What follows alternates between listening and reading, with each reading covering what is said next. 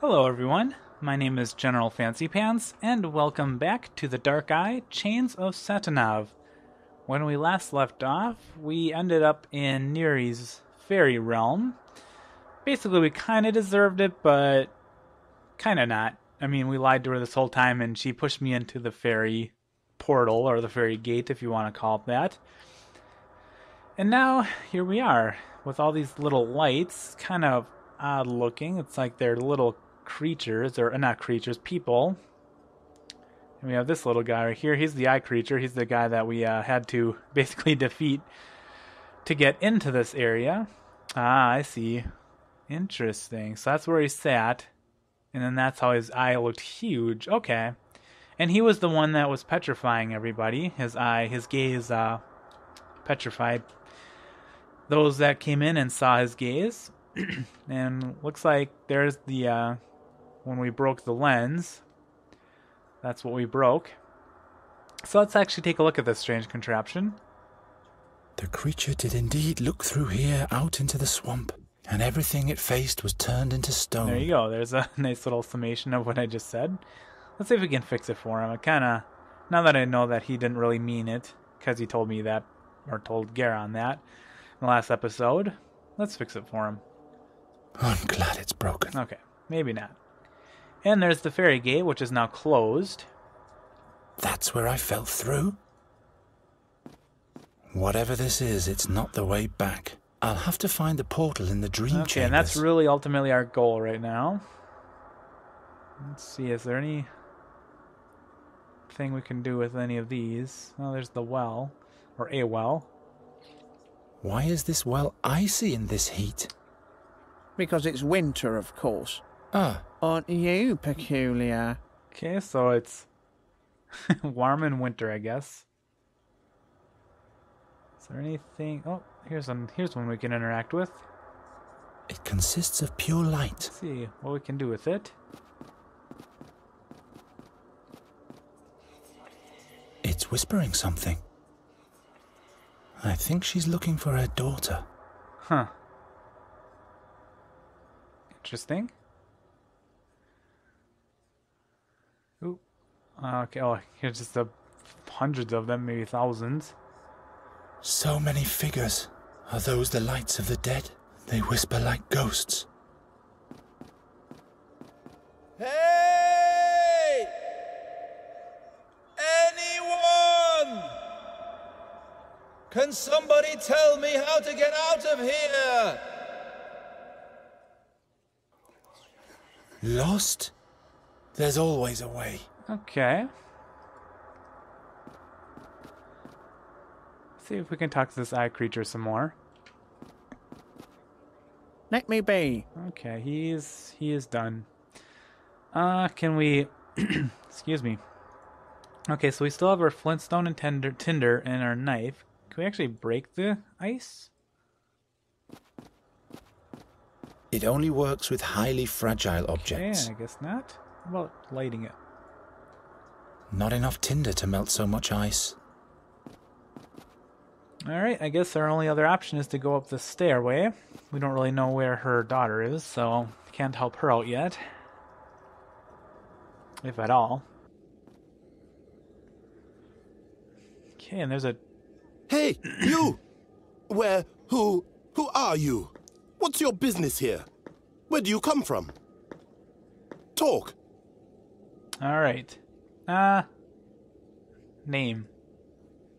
My name is... No, I'd better take you to the Queen immediately. Come along. No, Don't give me that. Get moving. Okay.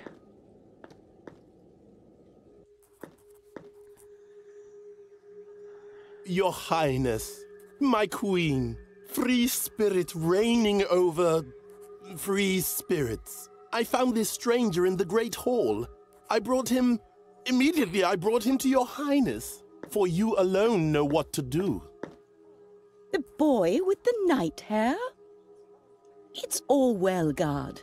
He has done good. Night hair? Why are you calling me that? The Birdman anticipated the arrival of the night-haired, but the All-Knowing did not reveal to us what fate the young one would bring to Nirutvana. The Birdman. Silence! We did not allow him to speak. Why did the almighty Birdman look out for him? He might bring doom, but maybe he brings a new beginning too. What, pray tell, shall we do with him? Imprison him? Banish him? Have him killed? Or grant friendly hospitality? Until we're able to interpret the dreams of the all-wise? Okay, so... Alright. Let's see. Let's try and see if she knows how to get back to... or tell me how to get back to my own world. Please, Your Majesty, just let me go back to my own world. I have to save someone who means a lot to me. That is the fate of one single individual. Our decisions, on the other hand, determine the fate of a whole world. But she's a fairy like you are. A fairy? In your world? Whoever has left this world is not a fairy anymore. Okay, what does that mean?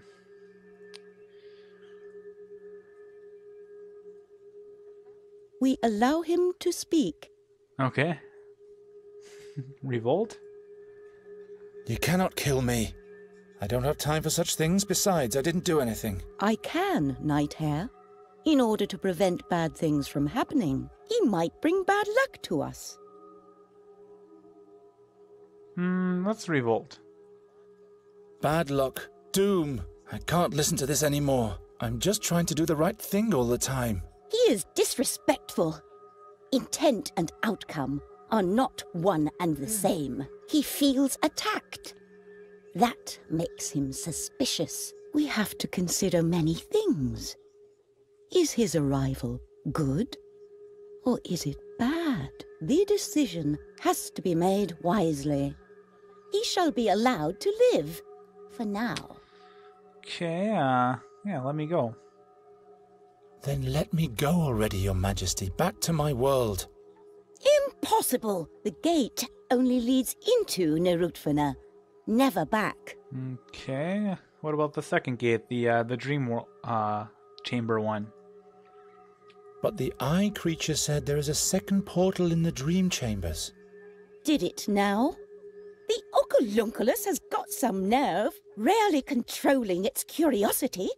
It betrays us with its loquaciousness. And he, Nighthare, dares to ask of the forbidden chambers? Your Majesty, I just want to... Silent he shall be. What shall happen with the Nighthare? My dreams are hazy. How shall I decide? An impossible task. Unless... Why not? He shall solve this problem for himself. Yes!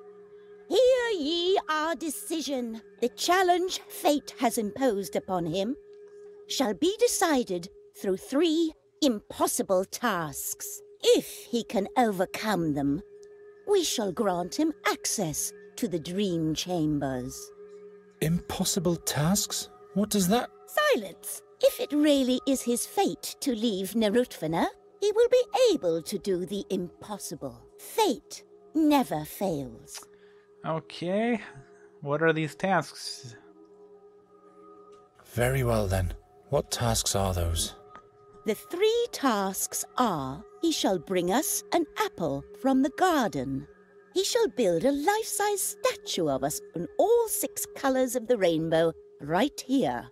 He shall make the statue of the blind birdman look at us. As soon as all those tasks are met, he may access the dream chambers. He may now consider his fate. Okay. So, we have some things to do then to get back into our own world. So it sounds like, again, either... Oh, look at that. Okay, there's the statue of the bird man. So, Neri... Just trying to put this all together. So it sounds like the Raven might be, who, if he really is the seer, might be manipulating the queen as well. But maybe she's already been bad this whole time. I don't know. But it kind of made it sound, Neri made it sound like this world might have been alright once, but not anymore, and that's why she left. But anyway, we have some impossible tasks to accomplish, so let's start with that. Okay, here's a wicker basket. Let's take a look at it. Hilda always let her puppies sleep in a basket like that.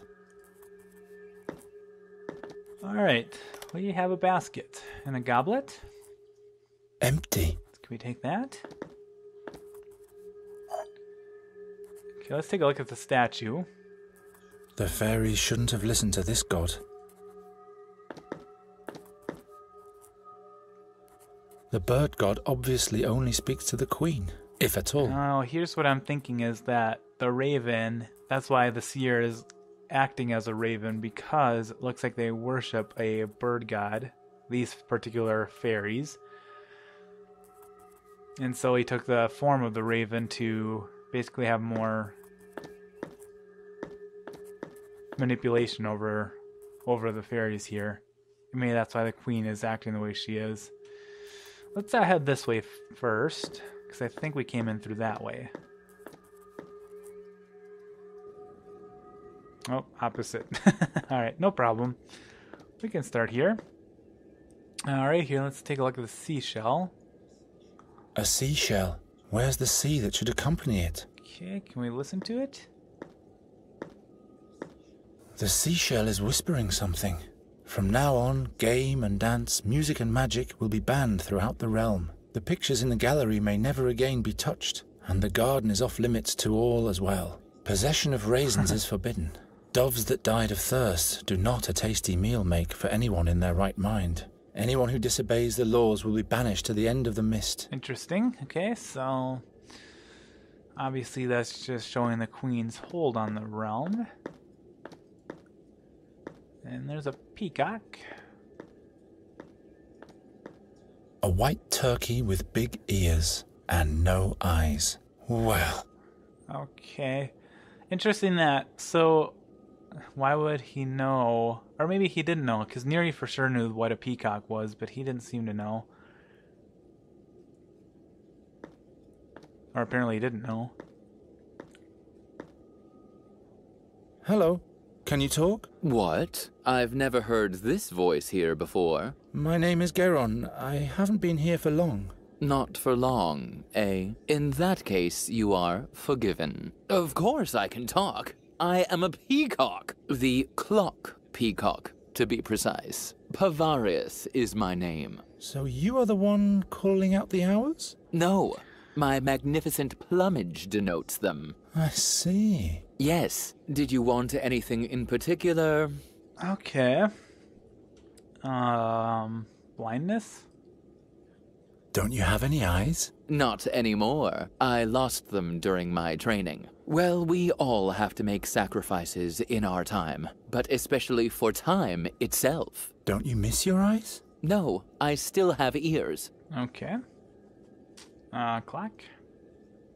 So you always know what time it is. And how do you do that? I get my bearings from the wind, of course. The wind always blows from the direction of the sun. Like everyone knows, it rises in the west in the winter and the east in summer. Okay, interesting. How exactly can you distinguish where the wind is blowing from? Well, it would seem like a mystery to someone who didn't undergo the training, wouldn't it? I can tell by the way the hermit sighs. Who? He's sitting right above us. You'll know him by his big nose. Okay. Sleep. Do you always have to stay awake as Clock Peacock? Oh, not at all. I take some rest during winter time, in the hour around midnight. Okay. Probably something we should keep in mind.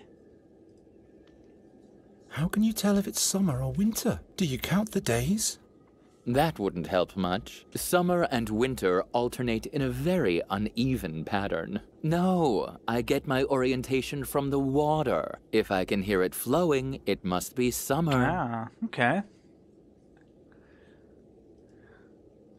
You have magnificent plumage. Haven't I? That's what my friend the Oculunculus always said too. The eye creature?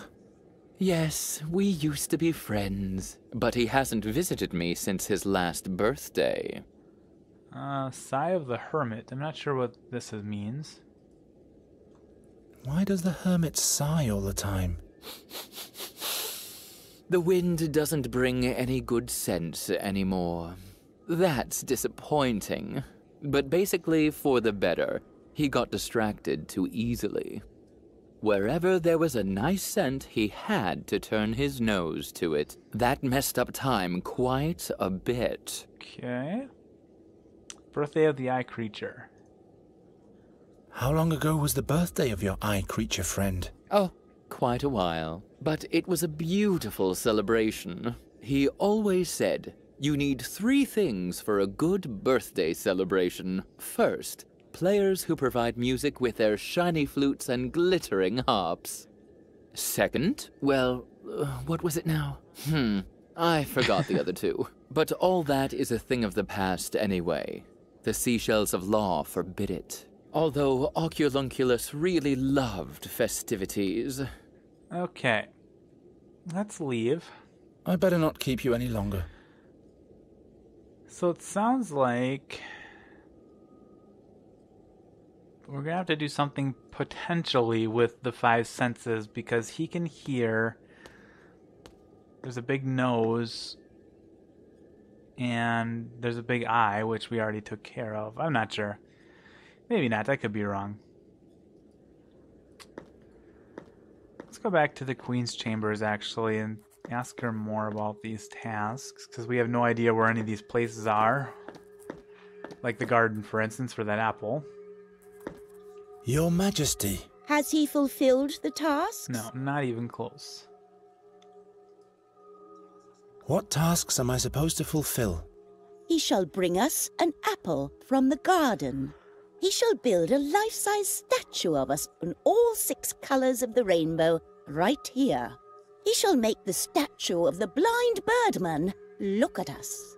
As soon as all those tasks are met, he may access the dream chambers. He should memorize them better this time. Oh, I got it. Don't worry. Tell me about the Birdman. The Birdman. Does he look like a big black bird? No, but a big night bird was with him when he revealed himself to us. Why is the night herd asking? Oh, nothing important. Okay, so that explains what's going on then. Okay. So that explains the raven then, because he was there at the time. What kind of ring is this around the statue's neck? It's a present from the priests to the All-Wise. This ring was supposed to fill his priests with his spirit to enlighten them. Where are the priests now? When the Birdman left Nirutvana, they went with him. Okay, Honor our laws. I will. I don't know what ring he's talking about.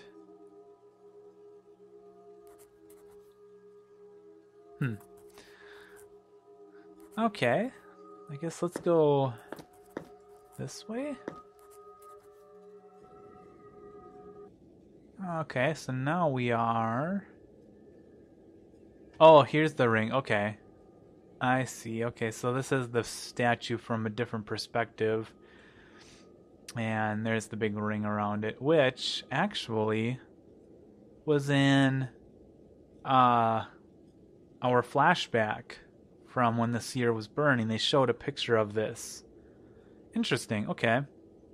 But I think I'm going to end the episode here. Next time we will hopefully solve the impossible tasks, or not, since they are impossible. But either way, I will see you guys next time on The Dark Eye, Chains of Satinav. Until then.